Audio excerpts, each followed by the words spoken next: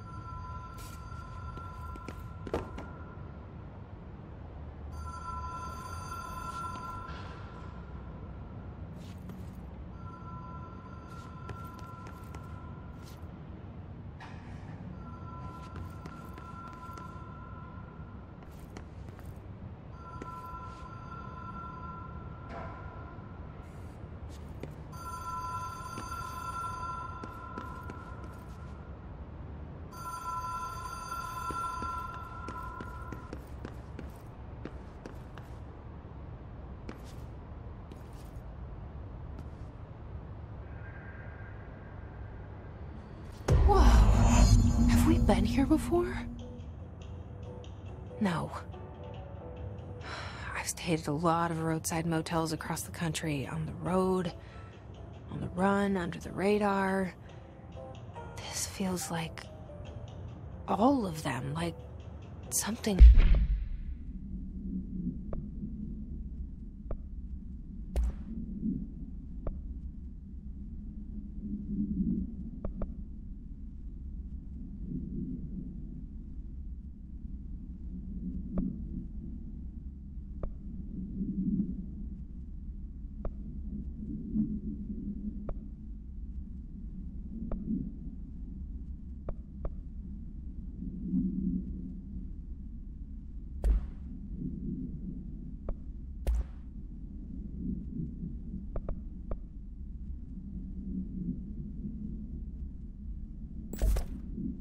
recognized from a dream.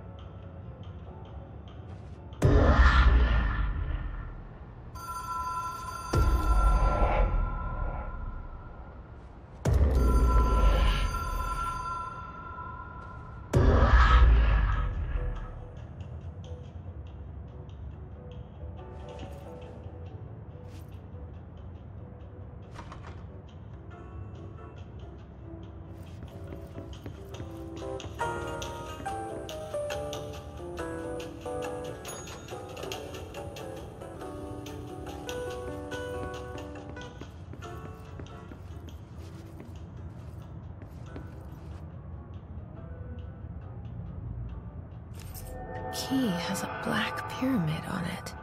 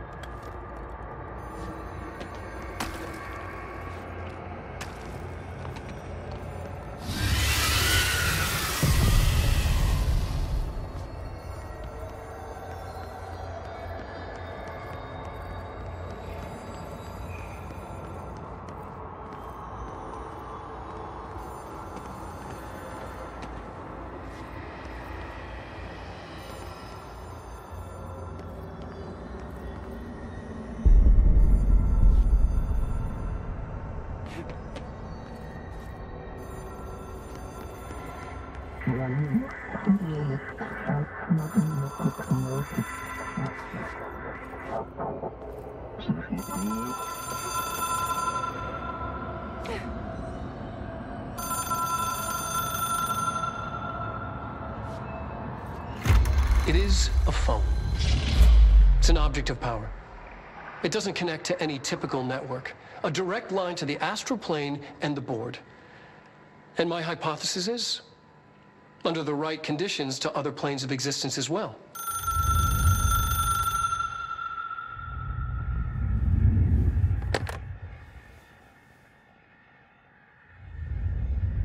A director needs a team. My management team. These people know the secrets of the Bureau as well as I do. Some even better. Darling, Tomasi, Salvador, Marshall. Marshall especially, my head of operations. She sees right through me. She knows I don't like relying on people. The only person you should fail is yourself. But things change when you become director.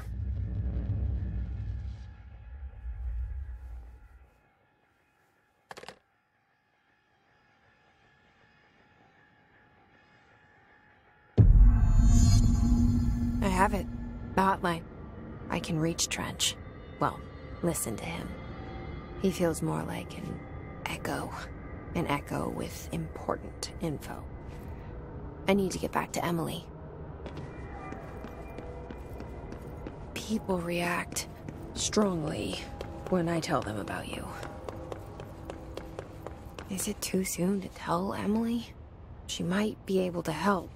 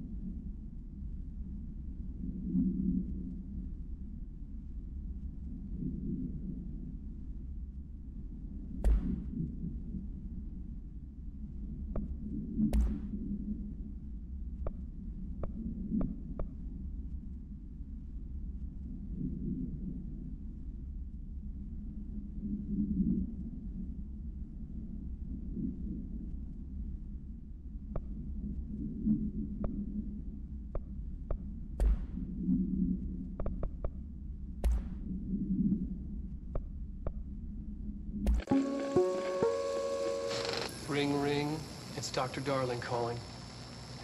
In 1978, a comms department intern heard the hotline ring and picked it up, going against every safety protocol in the manual. She never recovered. And the handful of witnesses required extensive memory repression therapy. It is a phone. It's an object of power. It doesn't connect to any typical network. A direct line to the astral plane and the board. And my hypothesis is, under the right conditions, to other planes of existence as well. Our very own Ouija board. Only the director can answer it safely, and what he hears is kept classified.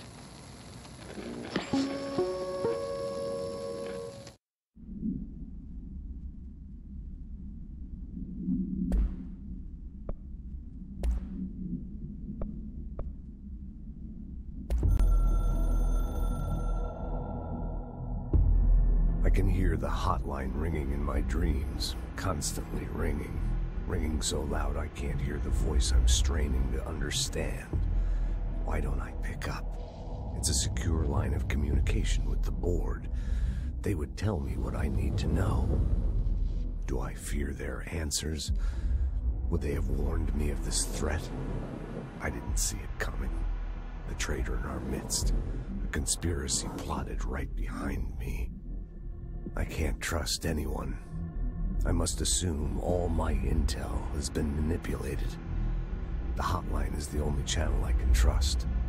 Bind it, control it. The rule and the ritual with objects of power. It can't be tampered with. The lifeline to the astral plane and the board. I must seek guidance. Soon. I'll rest first. I'm so tired. Always tired now. But I must reach the hotline. I think I'm under attack. An attack of dementia, exhaustion. It's a brain cloud making me forget.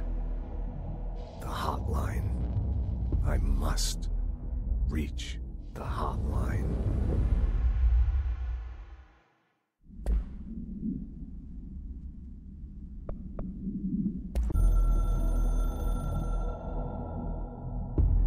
The Oceanview Motel and Casino is a familiar friend to me. I stayed in countless motels like it while investigating AWEs across the country, back in my field agent days. Those roadside motels all bleed together like a dream. Same and not the same. Anywhere and nowhere. The Oceanview operates on dream logic, and the light switch cord leaks out to be found in the most unexpected places, and sometimes successfully encouraged to appear and act as a convenient lock to keep out those not trained in dreamscape navigation. Even Bureau veterans can only find one key in the motel. The key that opens the door marked with the inverted black pyramid. The rest, the many other doors, are still mysteries to us. We're all merely guests there. Even the board. Sometimes I need to visit, just to breathe easier for a while. It beats the numb, sterile apartment I spend my nights in, insulated from everything but myself. I guess that's where the whiskey comes in.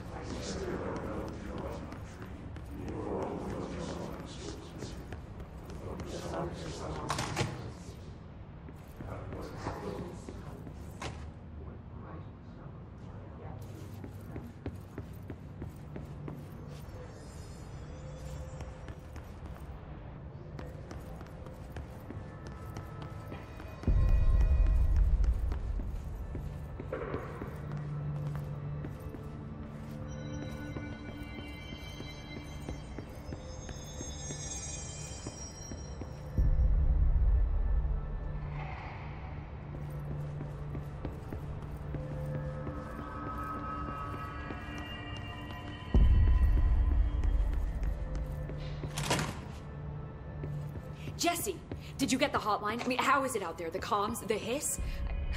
Sorry. You made it. I'm glad. Emily? Let's talk. Of course.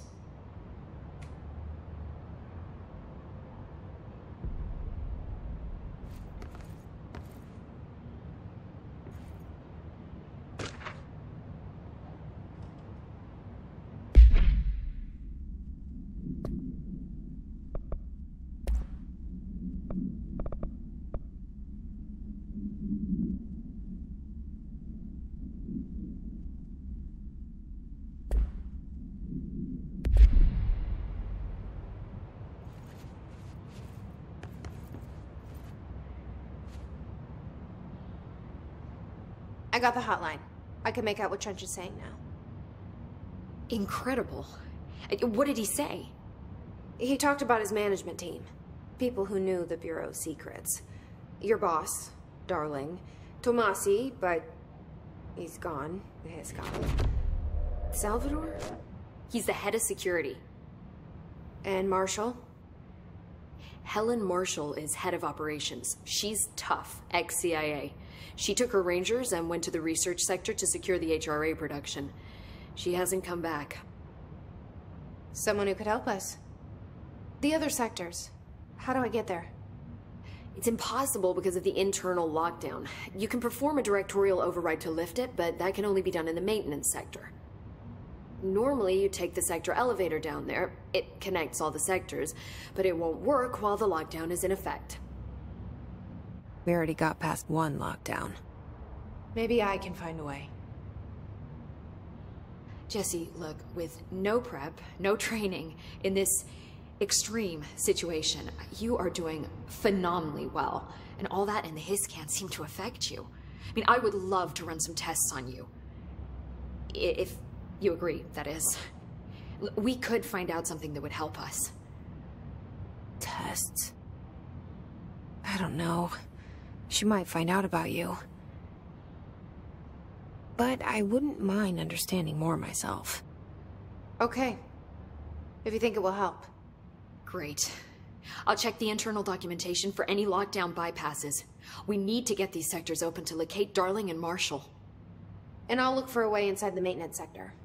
The sooner we find one, the sooner I reach this override.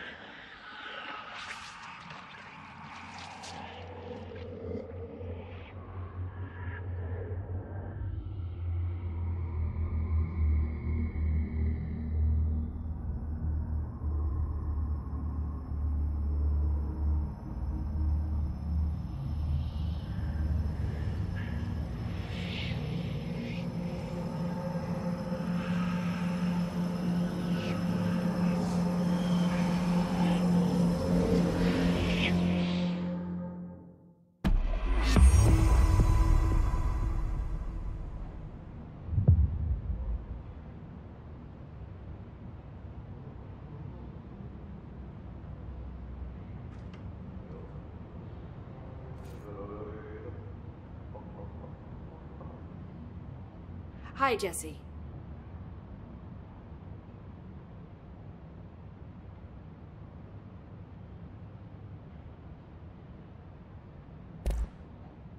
Where did the hiss come from? I'm not sure. You said the hiss was here when you entered. Did you see anything like that outside before you came in? No. No, just inside. The source is internal, then. See, the oldest house is a sprawling complex with openings to other places as well. I don't even know where to start looking. But in the context, it's good news. The lockdown holds. The hiss escaping the building would be the end. Pretty shitty world out there if you ask me, but I wouldn't want the hiss to destroy it. With you on that, Emily.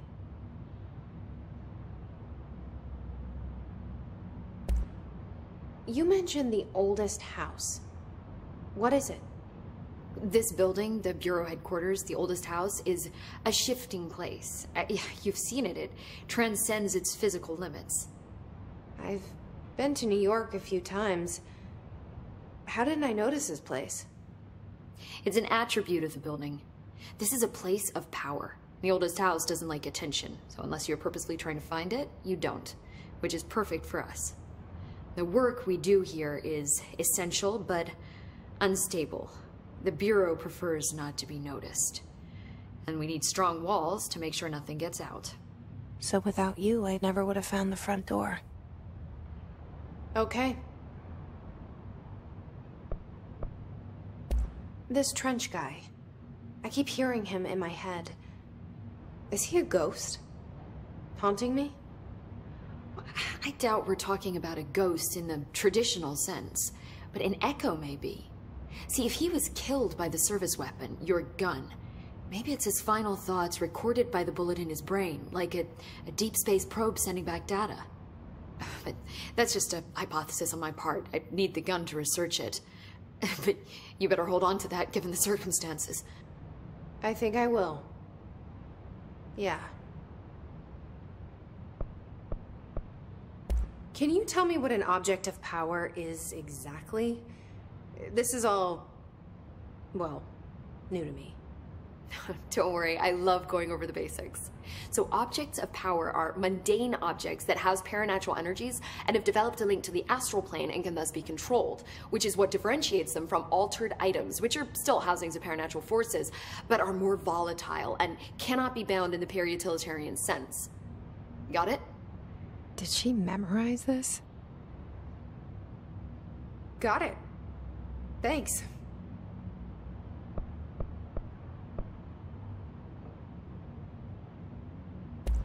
So, HRA stop you from becoming Hiss? Well, it seems that way. I mean, I hadn't even heard of an HRA until a few weeks ago when Dr. Darling started handing them out. Well, I began analyzing mine as soon as I got it. I mean, each one seems to emit a powerful short-range frequency way beyond anything I've ever seen. Doesn't the timing seem suspicious? I thought that too. Dr. Darling usually likes to unveil his latest breakthrough in big presentations. With these, he just passed them out. Yeah, his behavior makes me wonder what exactly he knew.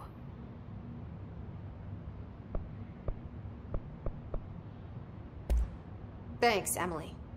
I'm sure I'll have more questions soon. Just let me know.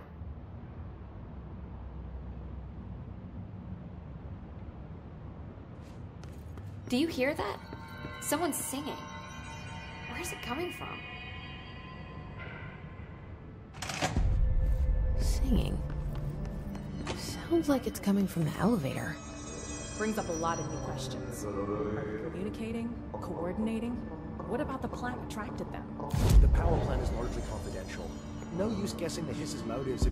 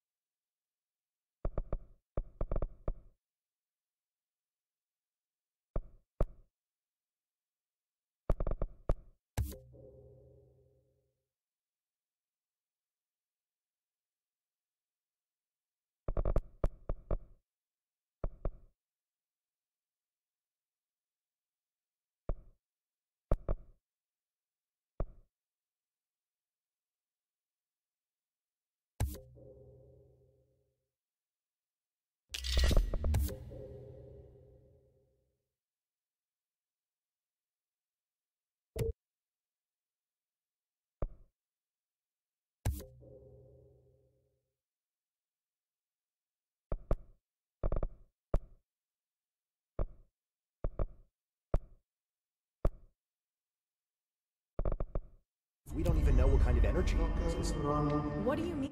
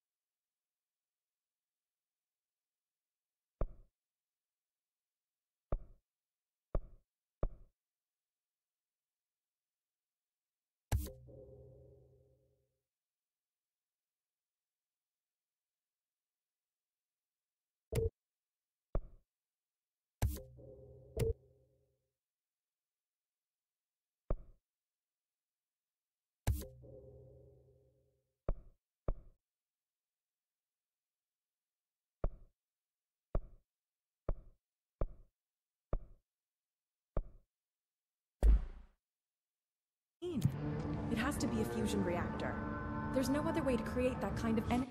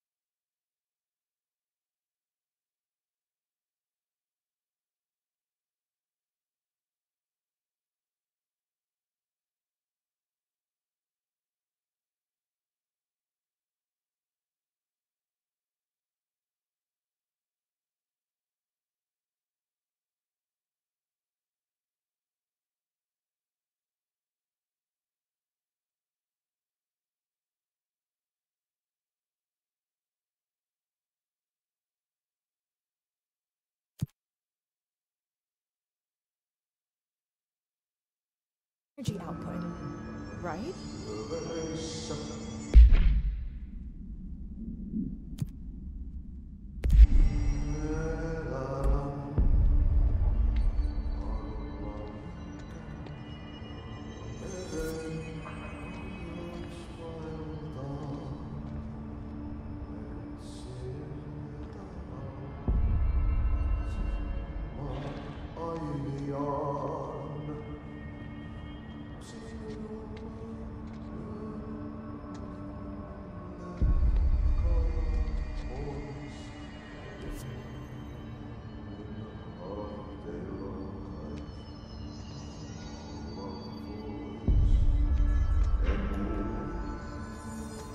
They're saying Trench was shot dead.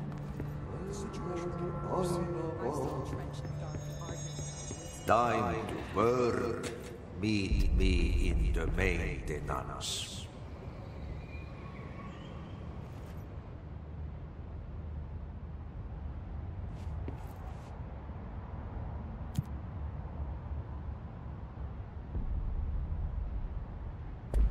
Like I said before, the janitor is a friendly face.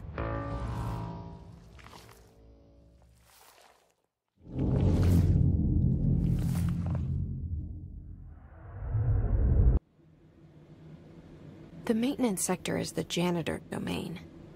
If I can find Ahti here, he can help me reach the override. Maybe it was you who got me into the oldest house with the lockdown on. Maybe it was Ahti. It felt like he made the elevator appear that took me to Trench's office. Is Ahti guiding me too?